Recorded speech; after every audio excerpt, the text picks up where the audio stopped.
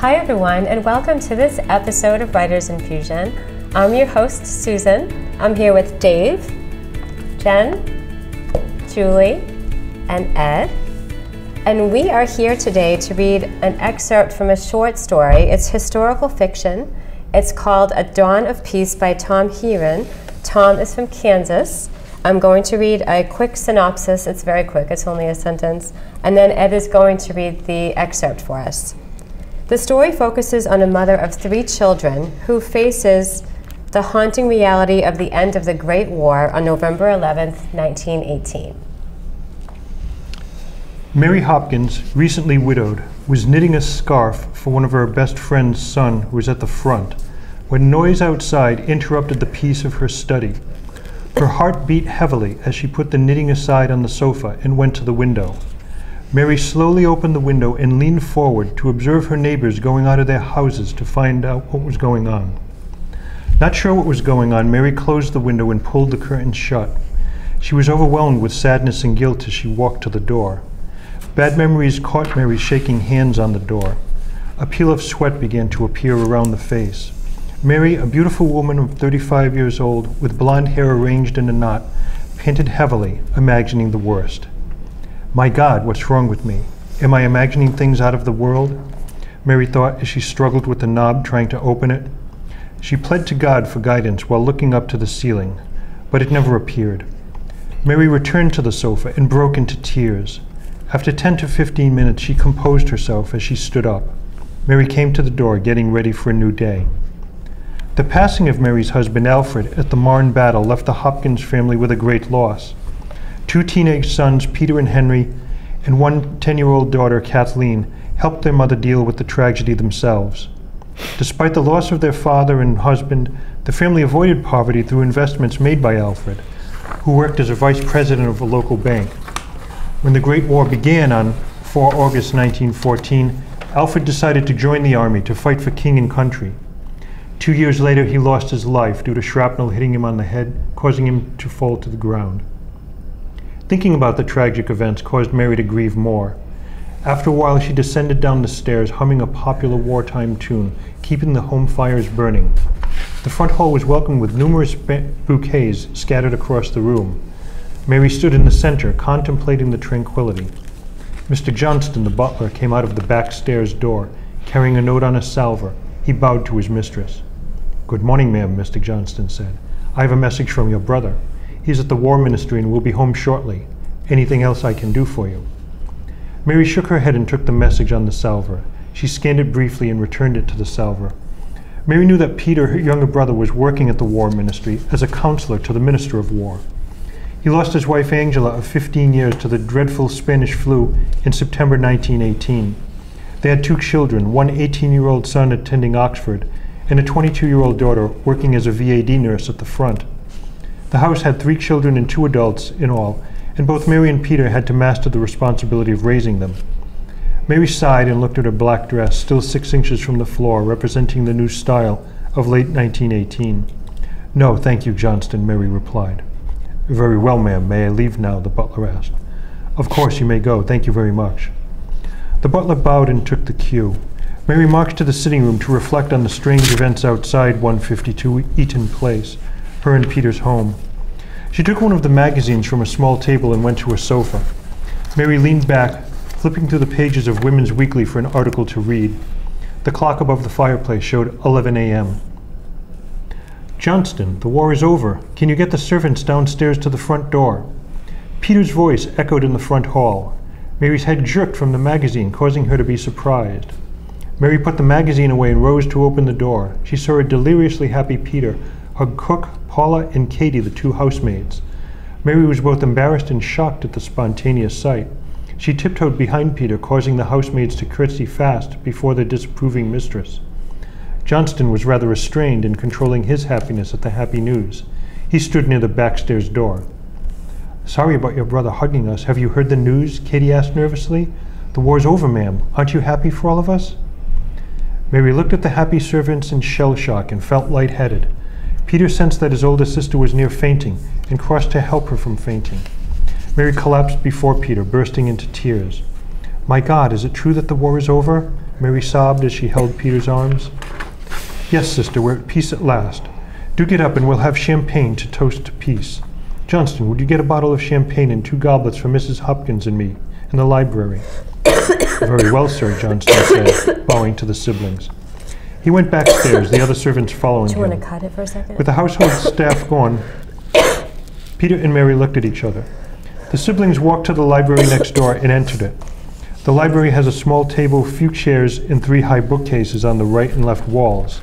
They contained many books from many centuries and few paperback books. In the center there was a French window with doors leading to the balcony. Mary and Peter walked to the table and embraced each other. Mary looked up from the hug and looked at Peter. Wow, we're lucky that we survived the Great War and the Spanish flu, Mary replied as she held her brother tightly. As for your wife, we'll remember her from time to time, right? Peter sadly nodded and released Mary from the embrace. He walked to the window and opened the doors and looked at the crowds gathering in the square. Mary joined her grieving brother on the balcony. She looked out at the happy atmosphere, feeling relieved. Mary could not believe her eyes. The war was over now. She left Peter and walked to the bookcase with her beloved Alfred's portrait on the 4th shelf. He was in his official uniform of the Wiltshire Regiment. She smiled at the portrait, sobbing. Thank God the horrible war is over. Your children and I will have peace at last.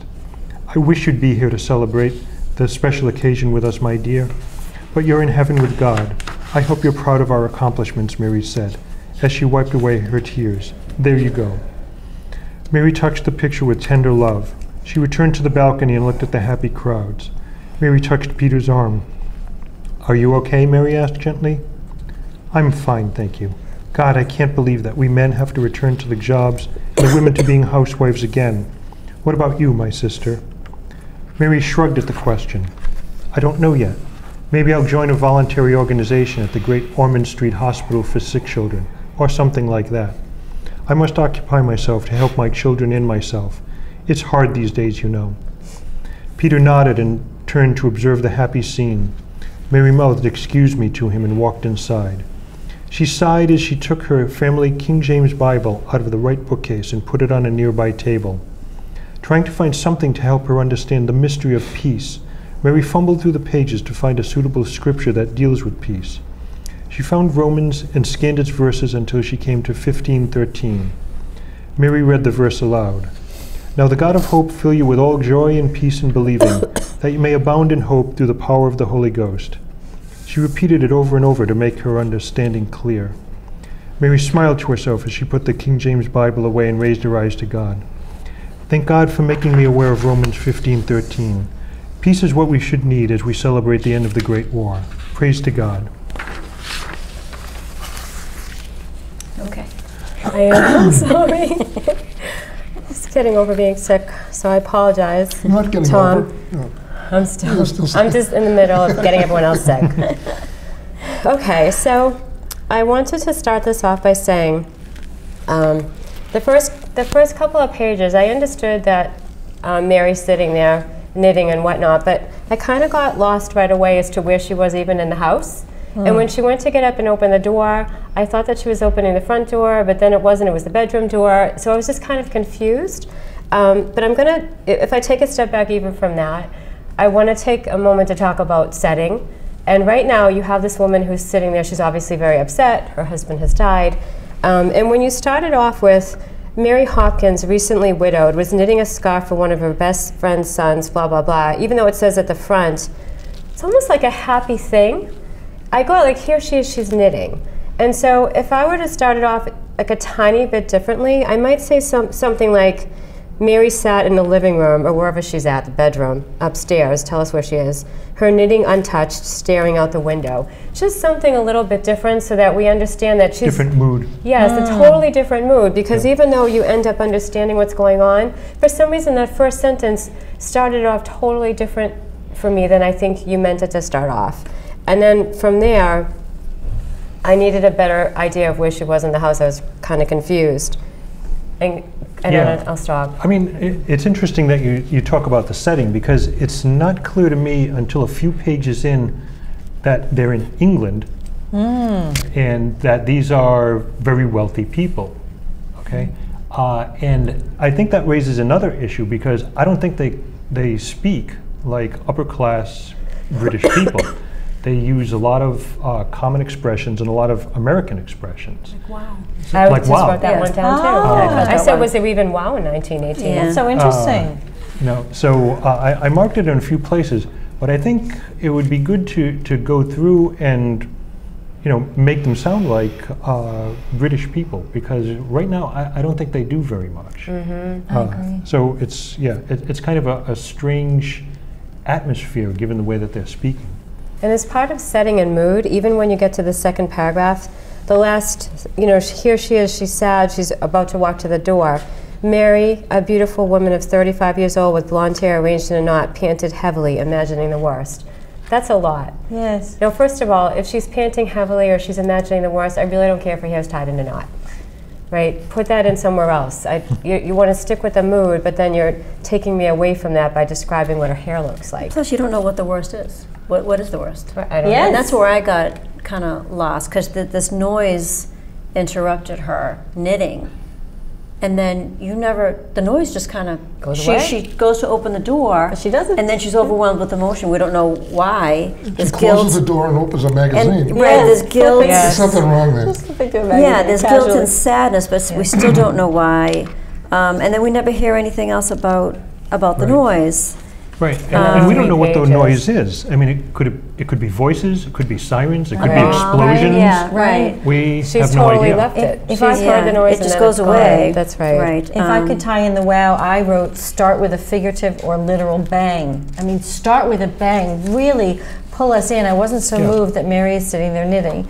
A loud noise disturbed Mary, blah, blah, blah, blah, blah. Or what did the noise sound like? Because we Right, need to know. She exactly. goes to the door, and then it's a few paragraphs farther down. My God, what's wrong with me? She struggled with the knob trying to open it, but the antecedent of it is door, and it's a few lines up. So she really needs to tighten that, jump into it. Go out the door or don't. Then she sits with a Right. magazine, as Dave pointed out. She looks out the window. She's wondering about her neighbors, but she backs off. And then we're hearing There's no about the urgency. family. Yes, The family yes. and her brother and their kids and who they are, and there's just a whole big description. Yeah. In the meantime, we know the war's about to be over, so none of that really matters yet. And then the brother's wife, so he says he lost his wife. So at this point, I don't know what year it is yet. But he says he lost his wife Angela of 15 years. He had just lost her. But they have children 18 years old and 22 years old. So how is that? Excellent point. Good math. I didn't even think that. I didn't watch Unless that. they have I didn't know it was going to be math. I understand, unless they weren't married before they had the kids, but I doubt that, Those right? Those are Mary's kids. Their kids don't are know, young. this Their is kids enough. are No, Mary's No. no, Peter Mary has has two two. apologize. That's interesting. Yeah, Mary has two teenage sons That's a and a good point. 10-year-old daughter. Yeah.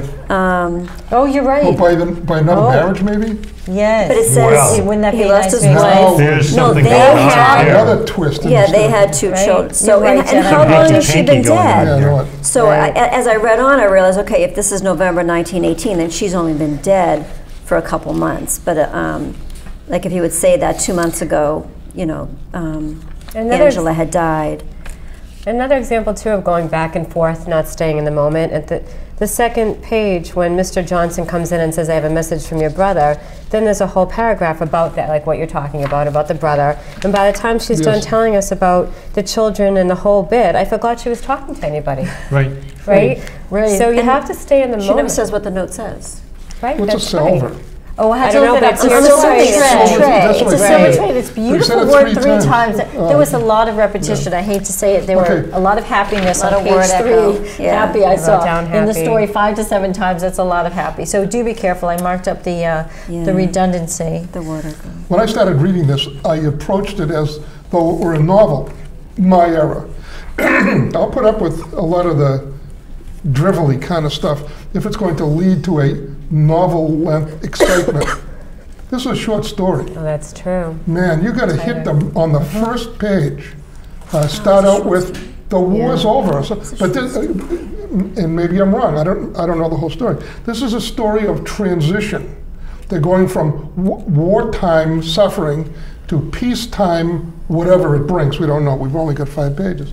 So that is difficult to do in a short story, I think. There's not enough time to do it. But I entered this as if it were a novel. Fine, okay, I'll put up with it. But no, not for a short story. You really have to nail it on the first page.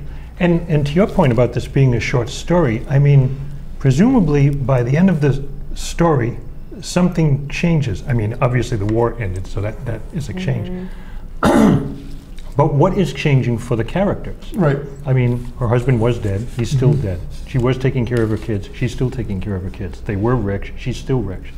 What exactly has changed? Yeah, there's nothing That's a great vested. point. For this, There's no for this problem woman yet. Their from beginning to occupations will end. change, but they talk so casually about that. Oh, I think I might go But get a job. what is her occupation? See, that's the thing. Right. We don't know what her situation is at the beginning of the story to know how it's different at the end. Very is she good not point. volunteering now? Why would she not volunteer during the war and start volunteering after the war? Right.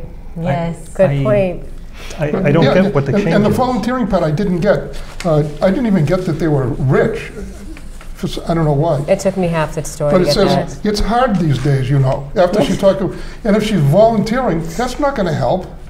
Right. I mean, Right. how's that going to help the income of the family if she's volunteering? Well, I thought it was weird for her to even say it's hard these days when she's, I mean, I They know her have husband servants, died. they have a big yeah, house. Seems to be that's doing quite right. So nicely. what's There so are hard? bouquets of Everything's flowers. relative. Yeah, You know, she it's has all a relative. Suppose. But then what do we care?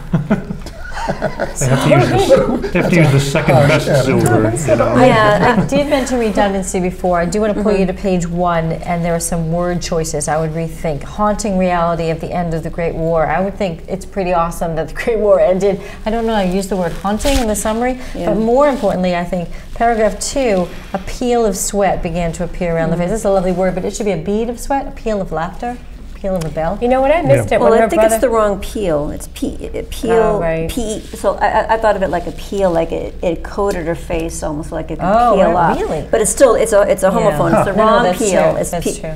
Well, you know what? I Does don't know. anyone? The second when you read it today, I was fine. But the first time I read it, I didn't realize that Peter was a brother. There's and where another he Peter. was. There's another Peter. Oh, One of the there sons is? is Peter. So I was very confused about I was son very and nephew. confused Oh, you're about right. who was She has a what. son, Peter, Yes. I also. didn't catch that. That Yeah, the son so was when Peter. was- I know. and then when I the other understood. Peter brother That threw came me. home, I thought he was in the house already, Yeah. and I thought it was really strange that the first thing he says, which is on the top of my page 3, Johnson, the war is over. Can you get the servants downstairs to the front door? I mean, how about, I don't know, looking for a sister or Gather the children. It Where just are the seemed children? so. It just seemed so strange that he wasn't Yes. looking for the rest of the family Yes. as soon as he walks into the door. Yes. And then And- he sent a note, and then 5 minutes later he's home. So why did he send the note if he's going to be home in 5 minutes? Right. I know. Yes, It's It's strange. just kind of. Yes. It's and unless hours passed, but that's not clear. And there's a lot of there's too much play-by-play. Mary grabbed a magazine. Mary sat on the couch. Then she leaned back. Then she flipped through the magazine looking for an article. You don't need all the irrelevant. verbs, right? You don't need all the verbs. Yeah. And I would do a search for the word look, because you use the word look a lot. A lot of people are looking at each other, and Right. you don't need the play-by-play. It slows things down. And then when she's talking to her brother at the end, first I didn't feel like there was enough of a reaction from her, but Yes. she was saying at the end, "I'm fine, thank you, God. I can't believe that we men have to return to the jobs and the women to being housewives again." So it just seemed like such an awkward thing for him to say. I mean, right Yes. now you're just all in shock. The war's over. They should be elated. You're dancing. thankful, Yes. right, elated. Why are they not or- elated? And then at the end, that's right. So Well, you're it's supposed going to to be. be bittersweet for them. But it just because seems they've so lost strange people. at the end, right? But at the very end, when you're probably still in the throes of this, she's saying, trying to find something to help her understand the mystery of peace. What's the mystery I said of there's peace? no mystery. The war And is the she's mystery. pulling out a book while all this stuff's going on around her and looking. yeah. Maybe something up. she's looking for inner peace, so although the world is at peace, she has still lost her Is husband. this simply a house shrouded in depression? Yes. This one died, and that one died, and this one died, and big deal, the war's over. My life is not going to get better. Is that the story? I don't know. interesting. Well, that could be. Yeah. I don't know what the story is. Yeah. Big deal, and then she ends up committing suicide at the end or something. It's just to complete the Right. cycle. I don't know. I don't know where we're going with this. That's the Yeah. problem. I wrote this as an unbelievable time in world history. Have your story reflect that, because I don't feel this is remarkable. The family's remarkable. Their reactions aren't remarkable. They're kinda dull. And the characters seem two-dimensional. I don't mean to offend you. Two-dimensional, and they're wading through molasses. They're just moving so slowly. That's a good way to put it. Well, thank you. Yeah, I like the time element. It's a good place to start a story because something could just explode out of that. Yes. Again, it's a time of transition. You like get that whiplash effect. Things get going very well after World War I. You know, there's a wild 20s or whatever it is. But Roaring 20s, yeah. So things got better. Certainly, people weren't dying. Until the Depression. Well, then the 30s. That's that was bad. I remember it so well. But speaking of, we have Angela having died in the Spanish flu. Let's talk about that pandemic. That was massive. Did anyone else in the household get sick and recover? And how wonderful for them, but how awful that we lost her. And for Mary to say, we'll think about her now and again. Your wife, what? Name her Angela. And of course we're going to think about her always. We mean from time to time. That threw me. I guess It's a short story, though. That's right. He's going to have to take out a lot of these elements that you're talking about because it is a short story. Right. And you've got to do some study or research or read some short stories and figure out what it is that makes a successful short story. Interesting. Is it Henry James who does the best short stories? Focus. Like the one with the girl and the comb in her hair and she cuts her hair. Oh, Henry. Oh, Henry. Oh my gosh. The Gift of the Magi. The best. Right. So that's a good writer to read for an idea. Paul wrote great short stories. And it's historical. It's historical too, which is great. Like I loved some of the details. Like I liked the detail of how she looked down at her skirt, and it was, 6 inches higher. The new rage of fashion in 1918. Was that daring? I liked those details. Because I don't know obviously where it was. The skirt was shorter. It was 6 shorter? inches higher. Oh, I thought she was floor length. No, She was wearing it. She was trying to be 6 inches on the fashion. floor. So Like you could I actually see her love those ankle. details of historical fiction. Johnston could see your ankle. Which adds to the The plot. dog, they had a dog. I think to Ed's point and to what Dave was just saying about transition, this is a transitional time in history, and if you want to write a short story, then what is changing over that short period of time in this family? Yeah. And how are they going to be where affected? they are and where they're going to Yes, be. and I think Yes. that's the biggest thing that you have to do with You this have to story. focus. Yeah, and he's going Really to have on to that. he's going to have to sift through it and find out Yeah. the important elements because you Right. can't have all of these potential. Because I thought again, I was reading it. I thought it was a novel. We have this great expanse of family, and we're going to follow segments of these people. No, not in a short story, Yeah. man. You get Right. fouled up. But it gives me help. I'm reading a book of Truman Capote's short stories. Here's the good news. He was a terrific writer. Here's the bad news. Not all his early works were good. Some of them, my eyes are rolling back. I said, how can this get published? Well, it's Truman Capote. Well, what's your phrase? you He was mentioned- clearing his throat. He was clearing clearing his his throat. throat. He was very Good young. stuff. Some of them are knee-bucklingly beautiful. They just knocked me out. And now there's a Was that the Christmas story one that came up in one episode? Oh, yes, you read Well, about right? it. Yes, we all read it Oh after yeah, the the Christmas cousin. tree. Yeah, The cousin. the Christmas Oh, yeah, memories. yeah, yeah. Suki. Suki. Sook. Yes. Okay. Sook. Yeah. Sorry, Sook. Sook's Yeah, cake. Sook's cakes. Right. Well, and there's another one with Sook in it that I just read. Again, that was very good. It must. We're down to 1 minute, by the way. Oh, sorry. I go to a commercial. I digress. Anything else you should want have to a bring cough up? We have drop about 1 minute commercial. left. Anything else? No, I would just say, overall, just watch the word echo. Various sentence starters. A lot of the sentences start with the word Mary. And just be clear about the sequence of things and how much time has passed. If you're going to Chronology. Yeah. talk about things that happened in the past, how long ago was it? And to Dave's point, if it is a short story, I thought it was a novel also. You just made me realize that it's a short story. You do have to kind of peel back the onion here and decide, what's going to stay and what's going to go, because all of Elements. this, I think will just bog down the story. Get to the core of what you're trying to tell. Have her peel the I agree. onions and bring up tears. That's a Oh, great way there to you start go. this. Okay, well, we hope that our critique today helped you. Thank you for submitting your story. Again, this is Tom Heeren from Kansas, which is pretty cool. And thank you everyone else for joining us today for this episode of Writers Infusion. We will see you next time. Keep writing.